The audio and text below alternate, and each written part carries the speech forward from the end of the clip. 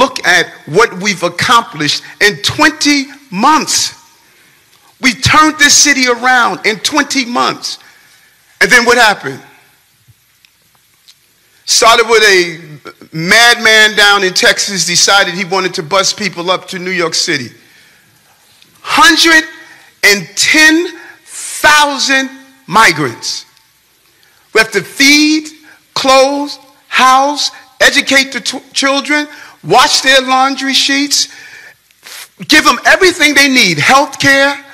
And this team here, we stated, let's do everything possible before we have to push it out into neighborhoods and communities. Month after month, I stood up and I said, this is going to come to a neighborhood near you. Well, we're here. We're here. We're getting no support on this national crisis. And we're receiving no support. And let me tell you something, New Yorkers. Never in my life have I had a problem that I did not see an ending to. I don't see an ending to this. I don't see an ending to this.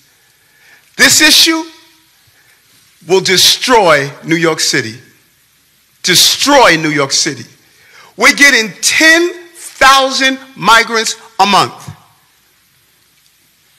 One time we were just getting Venezuela. Now we're getting Ecuador. Now we're getting Russian speaking coming through Mexico. Now we're getting Western Africa. Now we're getting people from all over the globe have made their minds up that they're going to come through the southern part of the border and come into New York City.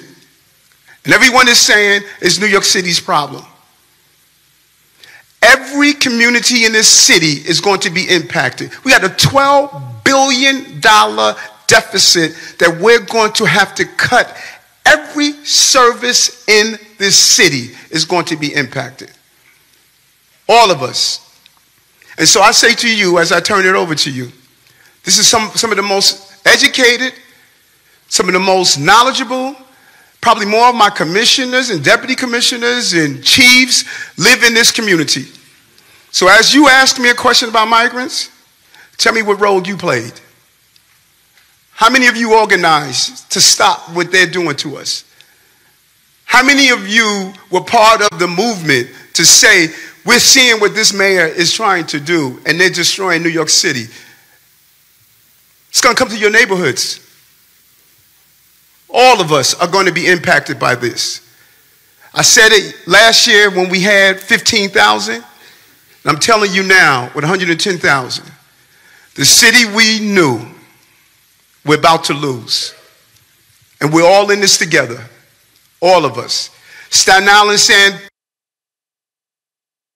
send them out to Manhattan. Manhattan is saying, send them out to Queens. Queens is saying, send them out to Brooklyn. No. It's not the game we could play.